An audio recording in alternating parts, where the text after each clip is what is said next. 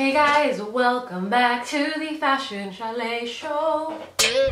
Hello guys, welcome back to my channel. If you're new, my name is Erica. I have been on YouTube for maybe almost 2 years now, and my channel is mainly beauty. But I do have a fashion blog where I post a lot of my outfits, and you can find that link down below. My blog is fashionchalet.net, similar to my username on YouTube. So today's video is going to be something that you guys requested, something that I enjoy filming, and it's another disappointing products video. The last time I filmed one of these, I decided to share with you guys not only the disappointing products, but the better alternatives where you can save your money and not spend it on the more disappointing ones. So I thought I'd do that again today. It just makes sense to me. I feel like if I'm gonna sit through a disappointing products video, I want a little guidance. I want to know what is worth spending my money on. Recent products that I've been testing, playing with, and that have just fallen flat. So without any further ado, let's just jump right in. So actually, this first product, I don't have a better alternative because I haven't found anything similar to it whatsoever, and it is the Benefit BATHINA Silky Body Glimmering Balm. It's supposed to add shimmer and hydrate or moisturize your skin.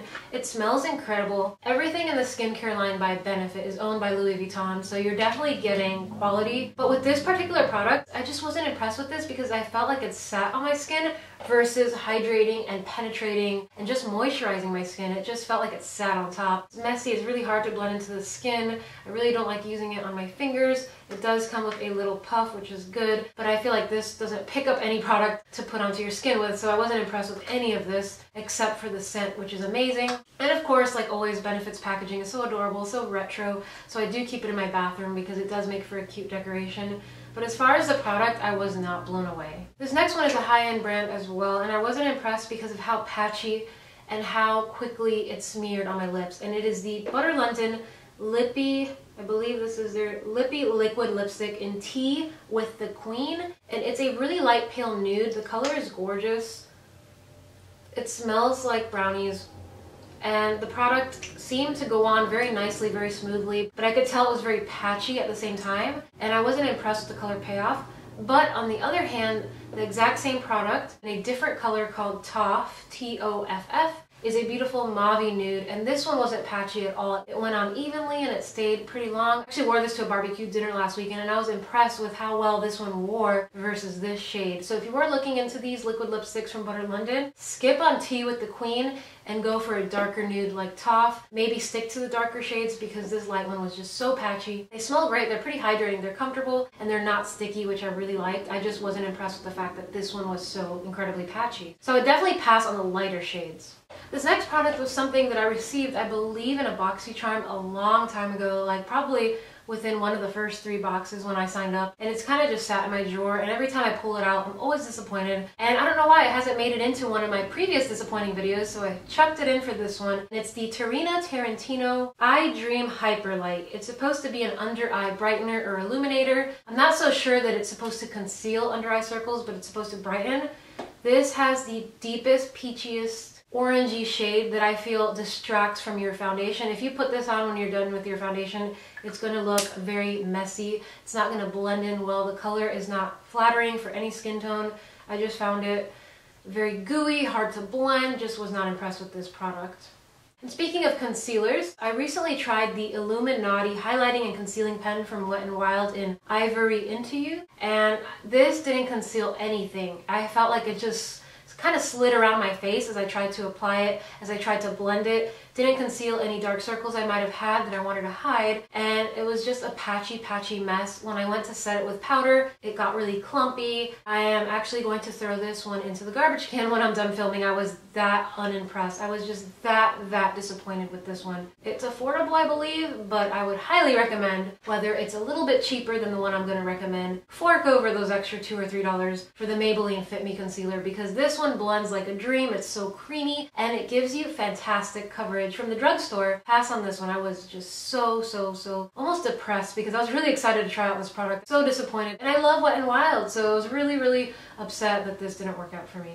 Actually, another Wet n Wild product that I was not fond of, when I swatched it, I loved it. And this may help you guys feel a little bit better if you couldn't get your hands on it. And it's the Wet n Wild Mega Glow Highlighting Gold Bar. And it's a limited edition highlighter from Wet n Wild. It looks like a beautiful pale gold. I've heard that it's a good dupe for the Laura Geller Gilded Honey highlight. And I tried it. This one is actually more peach. Gilded Honey is more gold. This swatches great on your hands, but once you go to put it onto your face, it's either patchy or you don't see anything at all. And as I started playing with it more and more with my brush, I started noticing that there's almost like an overspray of shimmer on top, because once you start digging your brush or your finger deeper and deeper into this pan, you're left with like a very dry powder. So I don't know if it's a gimmick or what, but this product didn't show up on my skin. I just was so unimpressed, and it was $3.99. For $1.99 more, I would recommend getting the regular Wet n Wild larger size pans. These are $4.99 or $5 even. Definitely worth it. I'm wearing this one today in Rosé Champagne Glow.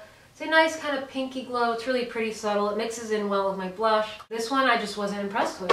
Next we have this blush from Tarte in the shade Peaceful. When I first picked this up, I was so excited because it looked like a beautiful shimmery peachy gold, and when I swatched it, it looked so pigmented.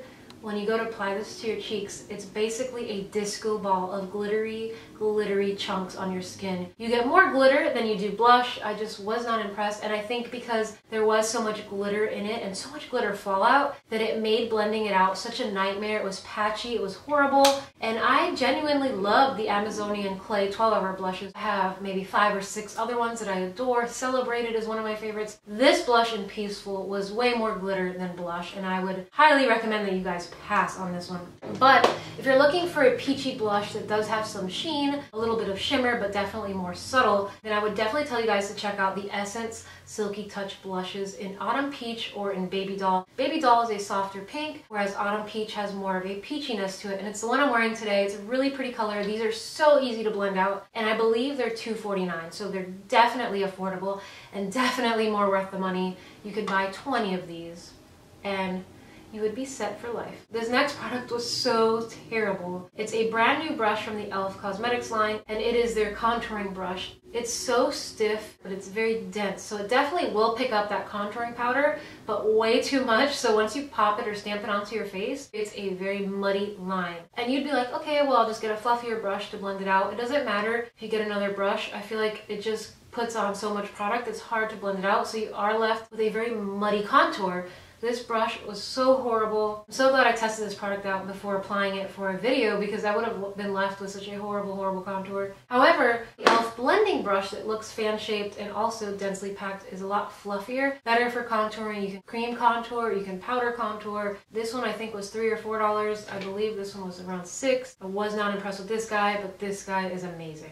I would stay away from the Wet n Wild Color Icon Pencil Shimmer Eye Pencils. These are very dry. They don't produce any pigmentation, and the fact that they have shimmer in the pencil is very irritating to the eye. They're 99 cents, but they're a waste of 99 cents, so I would stay away from these. I remember favoring this in a favorites video a couple months ago. It was the first time I used it, and since then I've realized I don't like it, and it's the Physicians Formula Organic Wear Light to Natural Tinted Moisturizer. And the reason why I don't like it now is because it sits on my skin. It doesn't really penetrate into the skin. I don't feel like it's hydrating the skin. I feel like I'm wearing a very thick foundation, and I think the only reason why I liked it to begin with is because it did give me that coverage, and I was so impressed that a tinted moisturizer acted almost like a foundation, the way it evened out my skin, but it was supposed to hydrate it and moisturize it at the same time. This one, however, I know it's a lot more expensive. It's probably twice the price of this guy, but I'd rather pay twice as much, use less product, and be happier. And it's the Origins Vitazing SPF 15 Energy Boosting Moisturizer with Mangosteen. This is a sheer tint release, so it does give you a little bit of glow, a little bit of color that evens out that skin tone. It's a great everyday product to reach for when you're doing your makeup, just to run errands or whatever. You don't necessarily need foundation. This is my guy. I highly recommend this way more than this one from Physicians Formula. This next product is a foundation from Rimmel, and it is their Stay Matte Liquid Mousse Foundation. I was intrigued, I remember at first, because it was a mousse foundation. I thought, oh wow, it's going to feel really soft, really frothy and hydrating on the skin. This is another product that sits on top of the skin. It doesn't look natural. It's very streaky if you try to blend it out, whether you use a damp beauty sponge or a brush. It's just a hot mess. $7 or $8 I think. Save that $7 or $8. Not worth it. Walk over to Maybelline, because I highly recommend their Dream Velvet Soft Matte Hydrating Foundations. It's the one I'm wearing today. It is kind of mousse-like, just like this one, but This one actually sinks into your skin. It looks very natural. It gives you an almost second skin, flawless, soft, perfecting, evening out of the skin tone look. And I really like it because it's more natural and it feels like nothing. When I would wear this, not only did it feel like I was wearing foundation, not only did it feel heavy, but I could tell it would cling to any dry patches, which is not very flattering. So I would step away from the Rimmel one and check out the Maybelline one. I have a nail polish that really angered me, and it's the O.P.I polish from the Alice in Wonderland collection that came out earlier in the year in the shade Oh My Majesty. Oh my god, this was so bad. It's a pearlized creamy white that has a slight sheen of baby pink to it. It does have a pearlized kind of frosted sheen to it, and it looked pretty when I painted my nails. It's basically the kind of nail polish you put on when you don't want to worry about them chipping, when you're traveling, when you're getting married, stuff like that. You don't want a vibrant color that's obvious when it chips. You'd reach for something like this. But this one, not only did it chip within, like, I think it was 2 days of me wearing it, and that never happens. I use the same top coat as always, but it would start to get really dark on the tips of my nails, like almost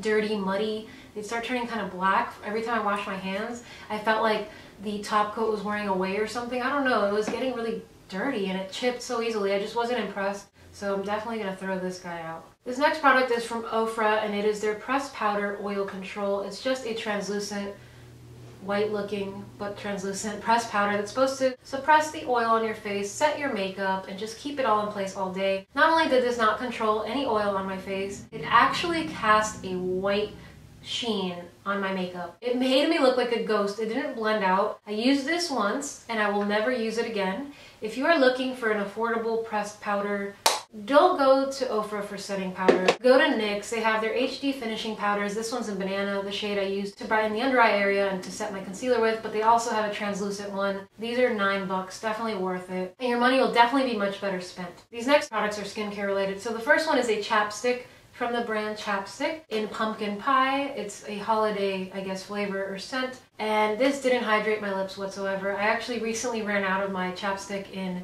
cake batter, which smells like vanilla cake batter. It smells like cupcakes, like a bakery. It always hydrated my lips. It's what I would apply every night before bed. Recently picked up pumpkin pie. It did nothing. Pass on this. It's just a holiday gimmick. It doesn't work. This literally smells like Elmer's glue.